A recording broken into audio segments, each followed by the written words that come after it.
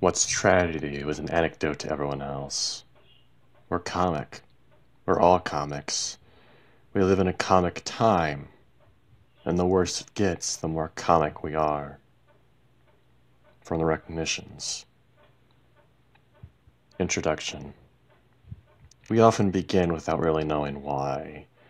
I started this video series as a way to practice, to talk in a longer format about books and authors that I find interesting. When I began to notice is that I have a focus and fascination with artists that have a complicated relationship with fame. So we arrive finally at William Gaddis. I began to think about this as a sort of Season 1 finale for this video series, that after we finally escape the orbit of Mr. Gaddis, we can abandon fame as a through line for this video series and move on to something? I haven't decided what comes next. Gaddis is a fascinating figure to me, and hopefully by the end of this video, he will be to you as well. Scarcely outside of myth and legend has a person ever been so prophetic, so beloved, and so deeply, singularly doomed. But maybe Gaddis was a myth or a legend. Much of what seemed to surround him is a rumor. There was a rumor that he had paid his publisher to release his first book. There was a rumor that all the unsold copies of this debut book had been destroyed. There was a rumor that, after such a failure, he had taken a pen name, Thomas Pynchon. In truth, he had moved to Long Island to become a family man, writing and cut and ad copy and instruction manuals to pay for the bills. There was a rumor that he was working on a second book. A second book that would take him 20 years to complete and earn him a National Book Award, his first, and a MacArthur Genius Grant. But before we can contend with the outer limits of obscurity, we need to talk about the Recognitions.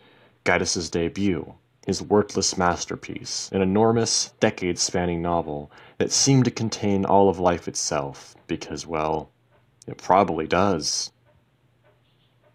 1. Such recognitions are not reversible. Thomas Pynchon, Gravity's Rainbow. So then, we often begin without knowing why. Kicked out of Harvard after a nebulous altercation with police, a young man named William Gaddis found himself adrift.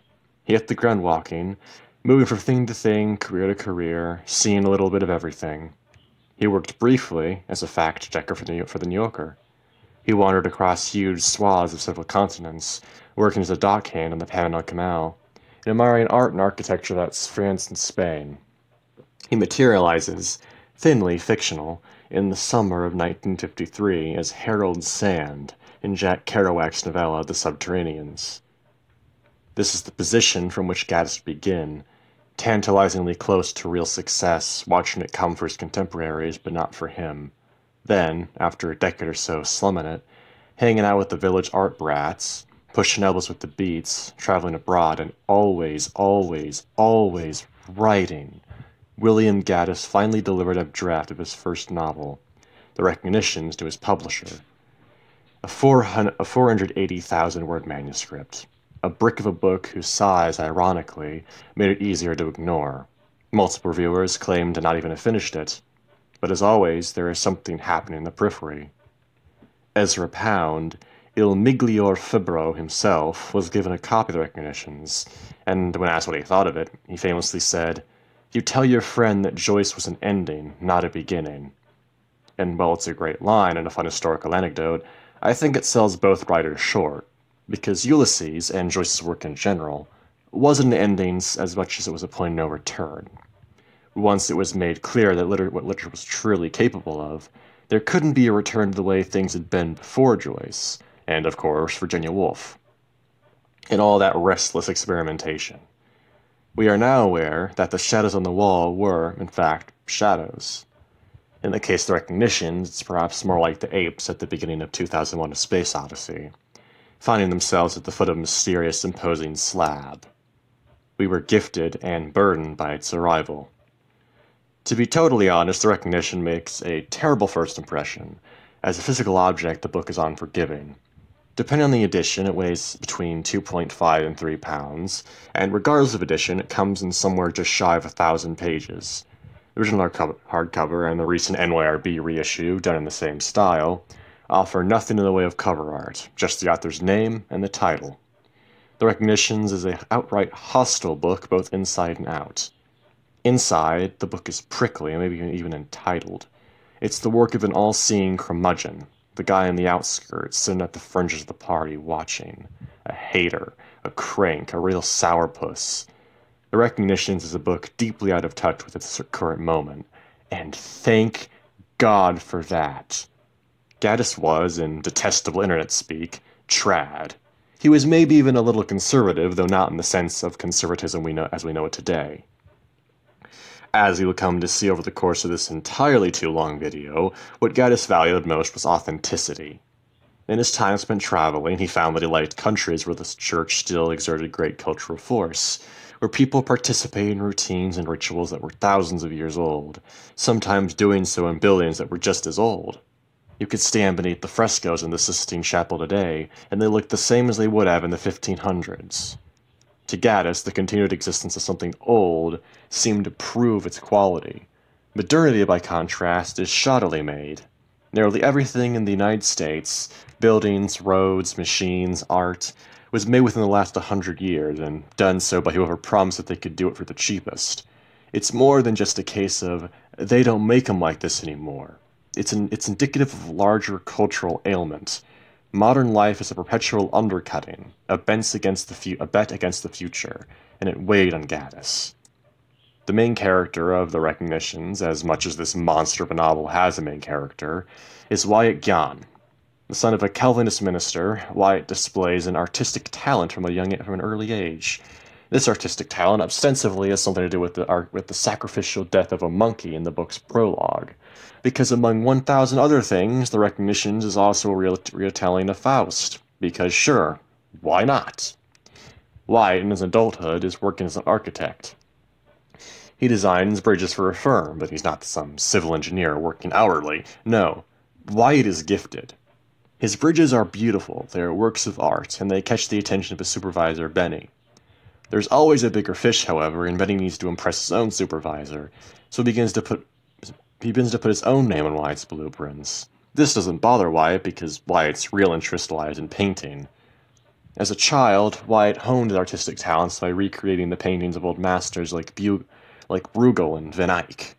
He finds these old paintings a beauty that the rest of the world seems to lack, and he wants to capture it himself, to tap into whatever well of sublime and creativity the old masters drew on. Eventually, this old-school approach captures the attention of a fatally capitalist art dealer named Rectal Brown, who offers Wyatt a deal.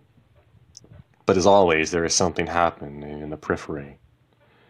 The Recognitions establish the themes that will run throughout the entire body of Gaddis's work, namely, authenticity, capitalism, and art as a sacred connection between human beings and the world around us.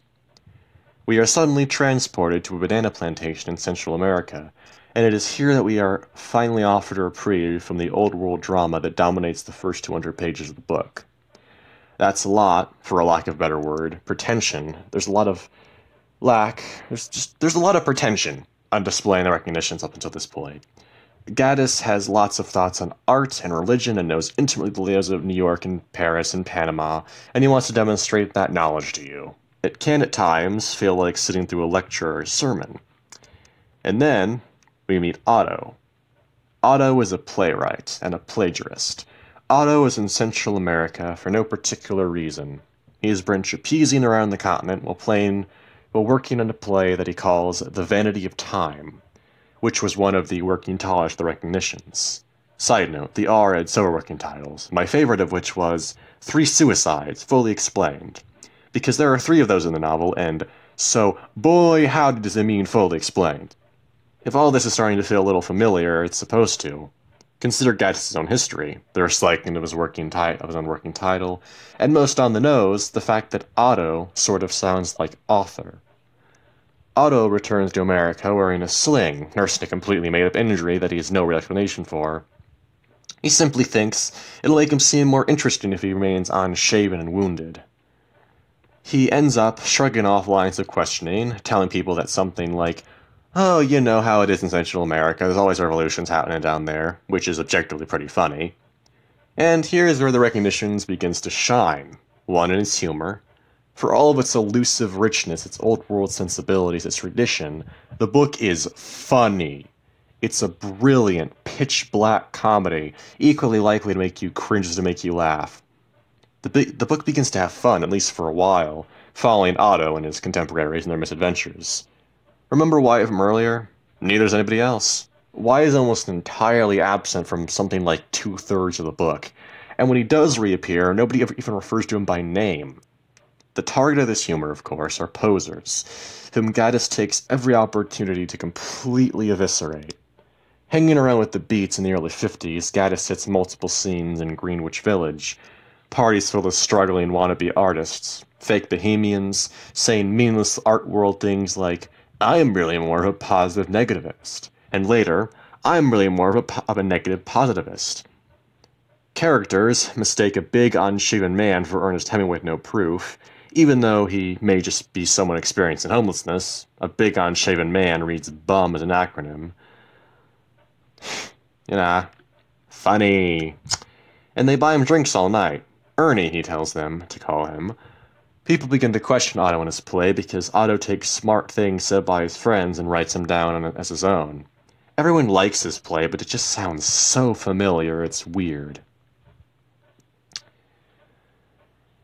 Elsewhere, characters smoke a brand new substance called marijuana and speculate endlessly on the sexual orientation, sexual relationship of their characters. There's Esme, the art scene's collective muse, an opium addict, and a sort of anti-manic pixie dreamgirl long before that was ever a thing. There's Anselm, whose name is purely coincidental and not a nod to German painter Anselm Kiefer, though it would be fitting. Anselm is an asshole, for too many reasons to state here. There's Agnes D, like Agnes D.A., get it? A socialite whose entire social structure is based on shallow, meaningless friendships. And then there's Stanley.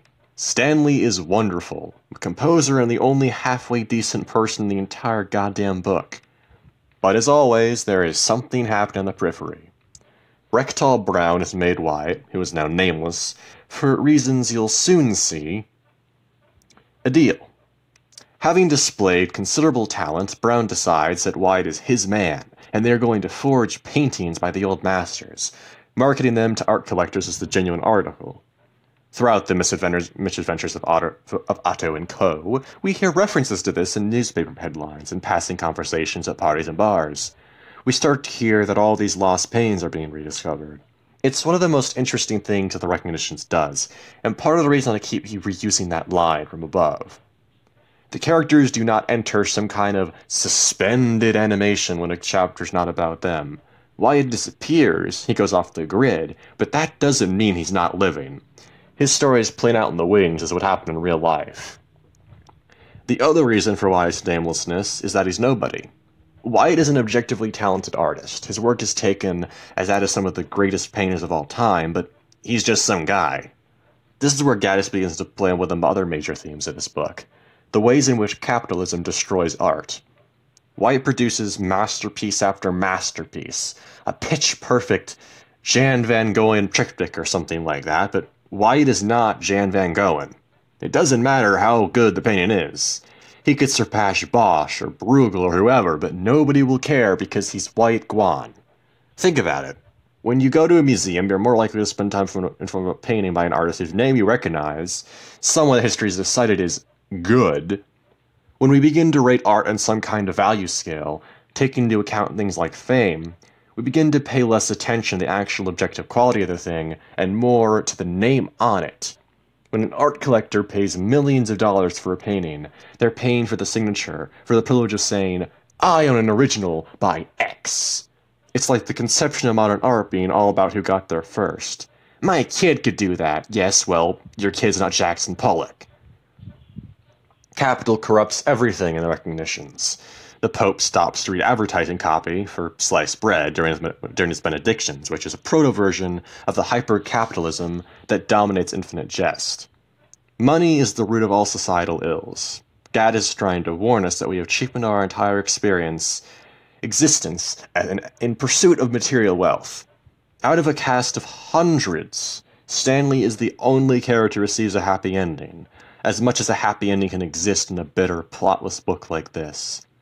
Stanley is, finally, performing with one of his compositions at a cathedral in Europe, when the pipe organ at which he sits collapses, burying him beneath the rubble. Though it kills him, the book ends, in its final words, by saying that Stanley lives on through admiration for his work, even if it is still unperformed. The same cannot be said for Wyatt, or Brown, or anyone else involved in the counterfeiting ring. Only someone who has produced something real and true will be remembered. The same might be said for William Gaddis, buried beneath what he had created and forgotten by almost everyone. But as always, there is something happening in the periphery. William H. Gass, in his spectacular introduction to the Recognitions, talks about how this is a wacko book with wacko fans. Though the fans were few, they were fevered in their adoration of the thing, endlessly discussing and quoting many of the book's brilliant, profound, and profane lines. Like everyone's favorite, the best depiction of anxiously watching a too loud drunk stumble onto a public transportation, just knowing there'll be trouble. "Merry Christmas," the man threatened.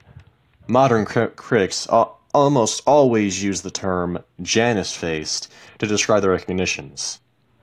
Well, Gaddis may have had the old masters. Dude loved Dostoevsky. In mind, when he was writing, what emerged was a simmering cynicism that was forward-thinking, and maybe too much so. Gaddis's work is infused with a bitterness toward the world at large, and a sense of ironic black comedy that will be latched onto by writers like Thomas Pynchon and Don DeLillo in decades to come, influencing the next round of literary titans as Gaddis himself was, again, passed over. So art and religion have failed us. The opportunists, the lawyers, and the posers have won. How? Why? What is to become of us? All of those questions and more will be answered if only we are willing to listen. As Gaddis told Der Spiegel in 1996, 2 years before his death, "Today it's a lot worse, but no one has read the novel, so no one's noticed a thing." 2. Bad money drives out good. Gresham's Law. The years passed without most people noticing. If you knew what you were looking for, the century was broken in two, a distinct before and after, with the publication of a titanic novel that most people ignored. Despite an ever-growing number of people saying, "No, really, this is the greatest book of all time, you have to listen to me," a second book failed to materialize. Its author seemed to have disappeared, at least as far as the world was concerned. William Gaddis had returned to Long Island, where he grew up, a place that he resented immensely. Now a married man and father of 2 children, he didn't have quite the same amount of time that he used to just mess around, go live in Panama with for a while, hang out with the village art deadbeats, etc. He had to work, in the real American sense of the word. But on his desk, at night and on weekends, he was arranging and rearranging little slips of paper. Thousands of them, like ticker tape, parade confetti. Gaddis paid the bills for his middle-class American lifestyle by writing advertisements and instruction manuals. It was writing, sure, but it wasn't the kind he really wanted to be doing. It did, however, provide him with something nobody else had: his ear for modern America. Along with the advertisements and instruction manuals, Gaddis began to write film strips for the U.S. military, training videos, and things of that nature. He began acutely in tune with meaningless bureaucratic terminology, technical terms, and acronyms. He referred to it in interviews as the babble, the overwhelming chaos and noise, all just separate and jarring, unending. As technology continued its exponential increase, entwining itself more and more with our daily lives, so increased the noise that it produced. Televisions compounded the noise produced by radios.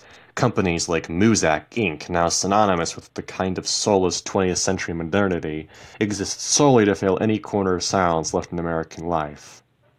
The babble joins art, money, and God as the fourth major theme in Gaddis's body of work. Because after the Recognitions, William Gaddis became a writer who worked with sound. 3. It's buried usually under paragraphs, but this is what America is all about. Gaddis to La Quinzaine Littéraire. So we've established that life has been cheapened, that what Gaddis values most is authenticity, and that what he received instead is commodity. The next question is obvious. How did that happen? Money. What else? In the interview referenced above with La Quinzaine Lettere, Gaddis refers to himself as an injured party when he offers his opinions on the perceived vacuousness of contemporary literature. He cites Tom Clancy and Danielle Steele as authors who get advances of millions of dollars for books that he thinks are bad money. This refers to Grisham's Law, an economic theory that also pertains to Gaddis' fiction, both figuratively and literally. Grisham's Law states that bad money drives out the good, and in layman's terms, this stems from the days when counterfeiting was a whole lot easier, or when there were multiple forms of valid currency. The idea is simple. If you have a worthless currency, and a currency that has real value, people will always be more willing to part with the worthless one, and therefore the economy is flooded with worthless junk. I don't know how Bitcoin works, and I never will, that's a promise, but I assume Grisham's Law is running rampant with the cryptocurrency people. Metaphorically, the bad money is bad art. More literally, the bad money is, well, money. Tom Clancy gets several $1 million book deals a year, for books that Ghostwriter will tackle anyway, which continues now even after Clancy died. Well, Gaddis has to apply for 2 different grant programs and work full-time over the course of 20 years just to finish a single book. That book is J.R., an act of vicious satire which takes aim at American capitalism, the explicit devaluing of the arts, the gutting of public education, well, Long Island. If it were up to Gaddis, they would sink Long Island to the ocean and never speak of it again. And for his patience, his perseverance, and his ire, he was given a National Book Award. The recognitions prove that Gaddis has an incredible eye for complex literary fiction, full of lengthy, acrobatic descriptions of places and people. He had an incredible eye for detail and could construct beautiful, lyrical sentences on par with some of the greatest to ever do it. So naturally, he threw it all out the window. Produced as individual letters, not as junior, J.R. was William Gaddis' truly finding his voice. Get it, because J.R. is a real sink-or-swim book. 700 pages of dialogue, mostly unattributed, in a single unending stream. No chapter breaks, no fades to black. This is what I mean when I say that William Gaddis was a writer preoccupied with sound. I suppose it would have been more sense for J.R. to have been a play, except what that little descriptive information does exist is still unbelievable. Sunlight, pocketed in a cloud, spilled suddenly across the floor through the leaves of the trees outside. Never again would he revisit the pages and pages of lengthy description that dominate so much the recognitions.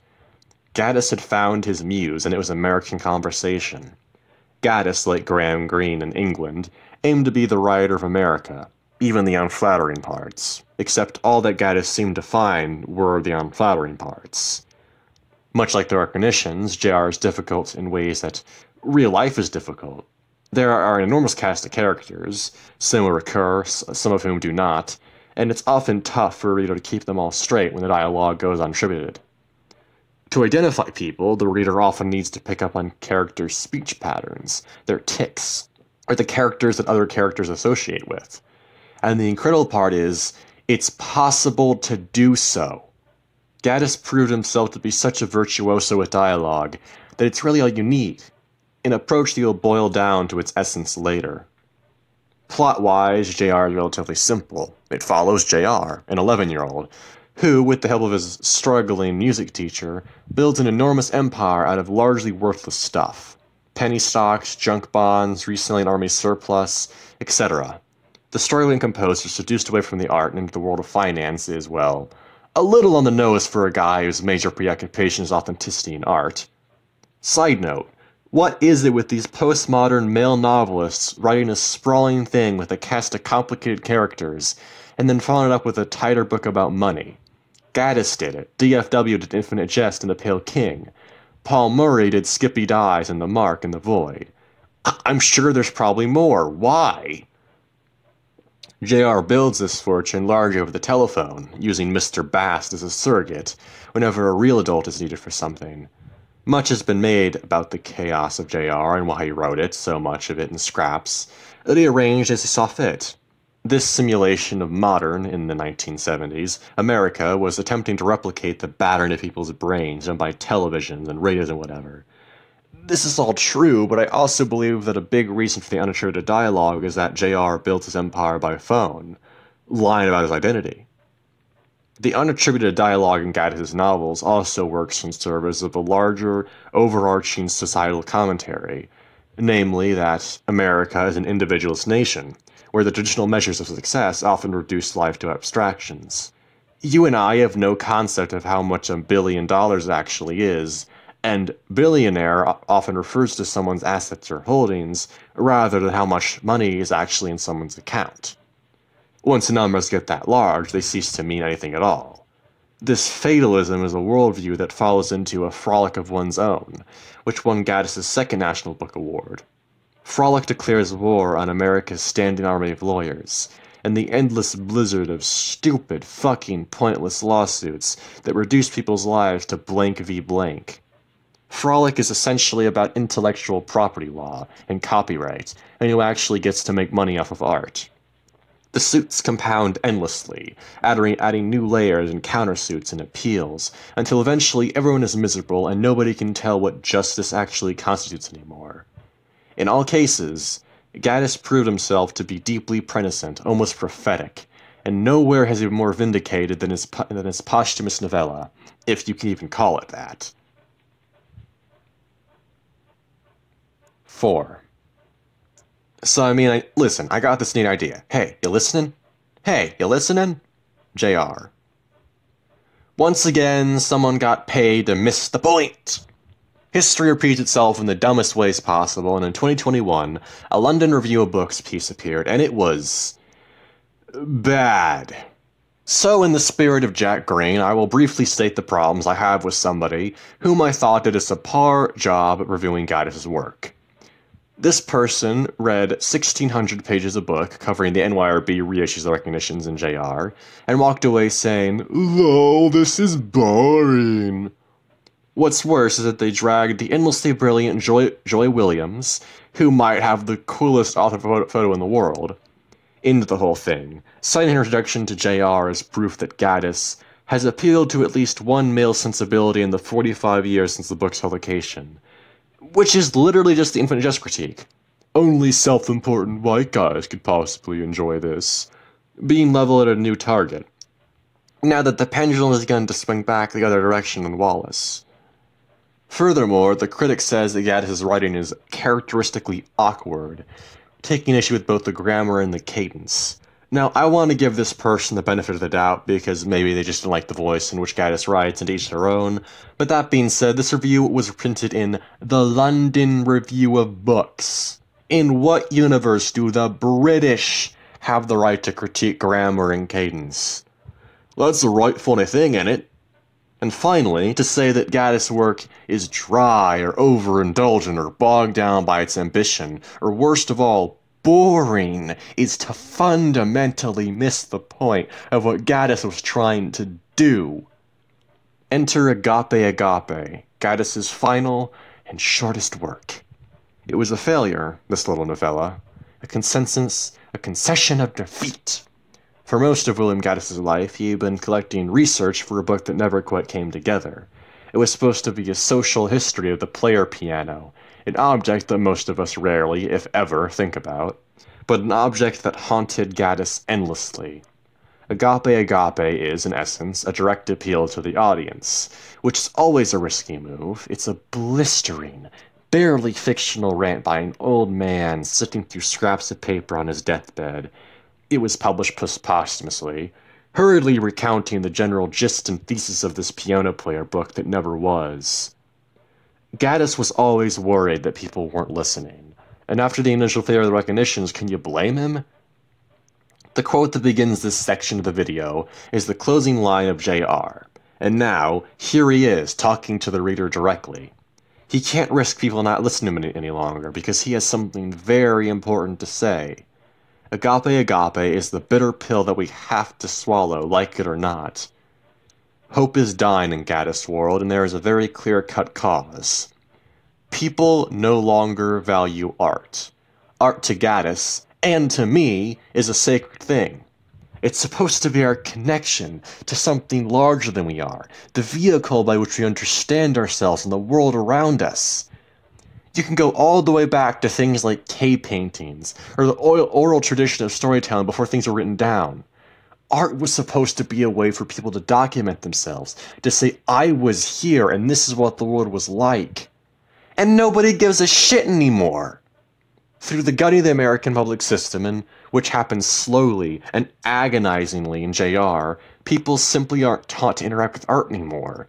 The average American reads at a middle school level or below. Arts programs the world over have been devalued and strangled, having had their funding cut, or otherwise had people's access to them reduced in some way, and all we had to do was replace art with entertainment, or God forbid, content. The reason that Gaddis was so fixated on the player piano was that it marked the exact moment when the devaluing of art began, and thus the exact moment that society went into decline. You simply plunk your quarter in, and the machine plays itself, removing the human element entirely. No longer do you need to have the artist himself, the musician, who actually sits there and plays the song, who has shown dedication and drive and get up their time for their art. You just get the song, on demand, whenever you want it. To look at a painting is far, far different than to look at a JPEG of said painting on your phone or computer.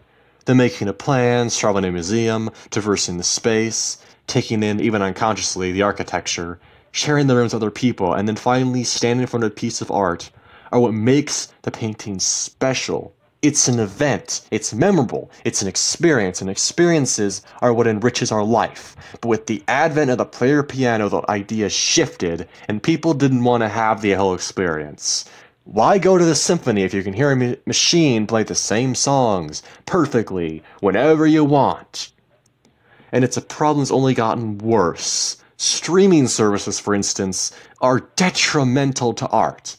They take what should be an experience or an expression of a person's life and often reduce it to background noise.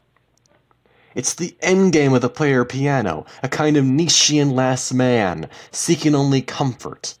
People want to be able to just put something on while in transit or while eating, and only half pay attention. The algorithm feeds it to you, and you don't have to think about it at all.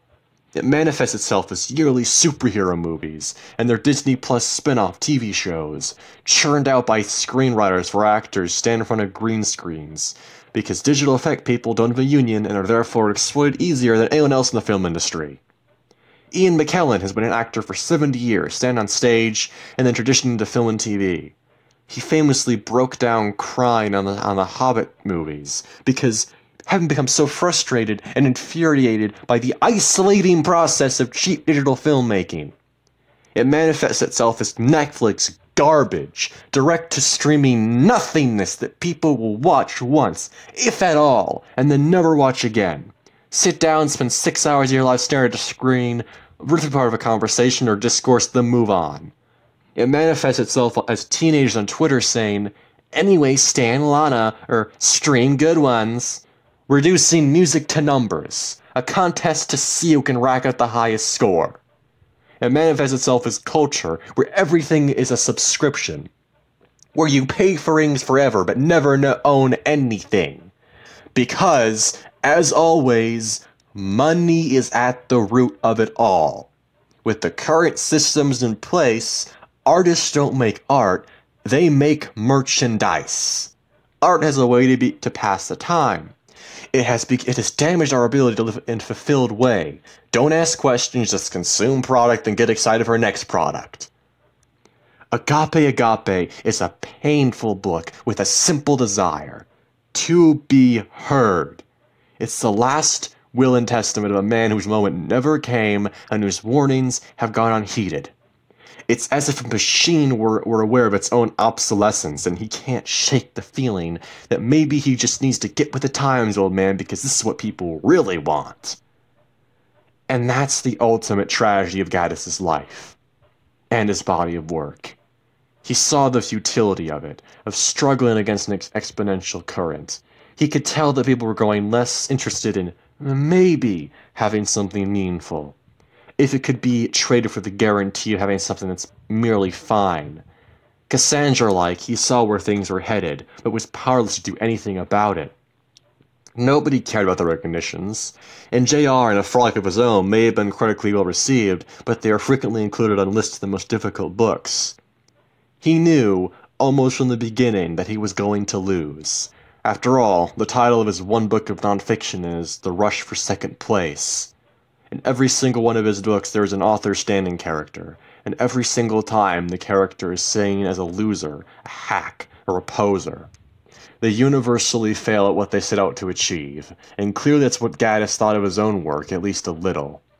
Yet he continued to do it. He aimed to say, I was here, and this is what the world was like. He went down fighting, writing for people who shared in his wounded idealism, people who believed that art still matters. He was buoyed by the solid core of people who understood what it was he was doing. But from Otto to the nameless narrator of Agape Agape, Gaddis knew that the joke was ultimately on him. And it was. William Gaddis is buried in Sag Harbor, way out at the end of Long Island, and there's a typo on his tombstone, the Recon Gishens, a final joke at his expense. Exactly how he would have written it.